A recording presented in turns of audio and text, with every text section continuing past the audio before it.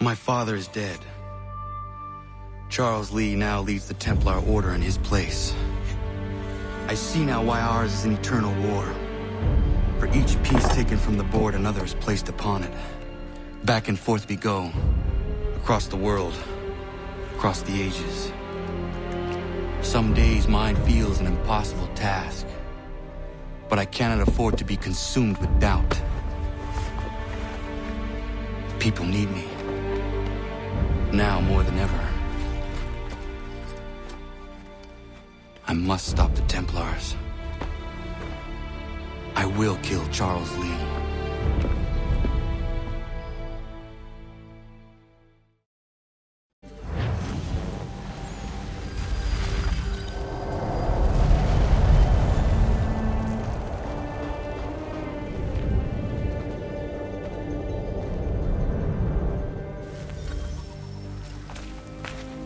We gather today to remember a man of fearless vision who sought to change the world.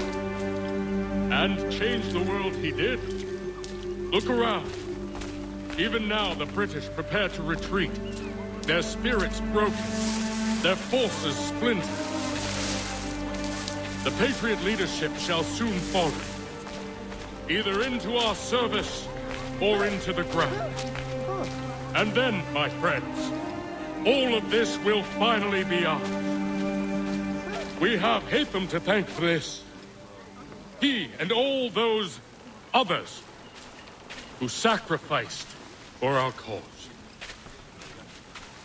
But he was not content merely to save the people of America, no. He sought to save those sworn to our destruction. He sought to save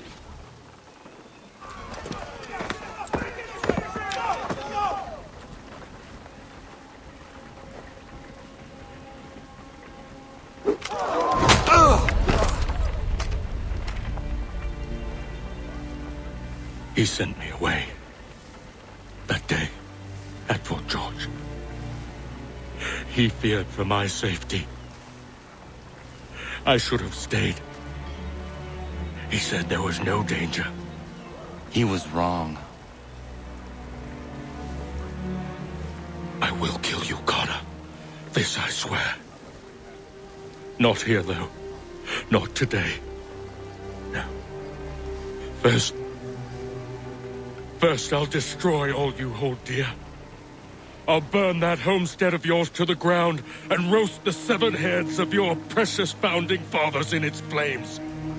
And when I've finished with them, all the rest will burn as well. Your merry band of assassins, the human refuse that lives on your land, your village and its people, all of it, gone. You can try, Charles. But as with all your schemes, this too will end in failure. Get him on his feet. He will wait. He will watch. And then, when he's seen all his life's work brought to ruin, only then will I allow him to die. Take him away.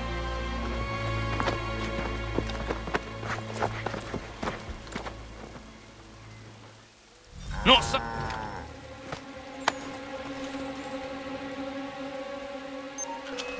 Yeah, again!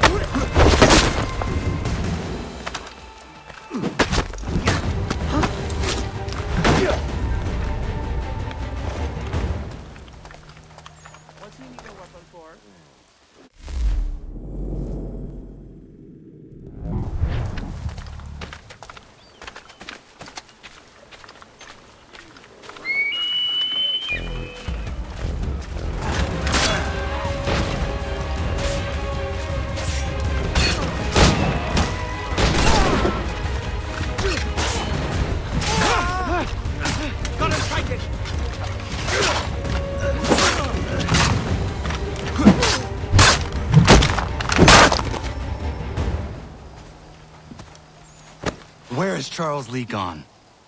The harbor. To catch a ferry.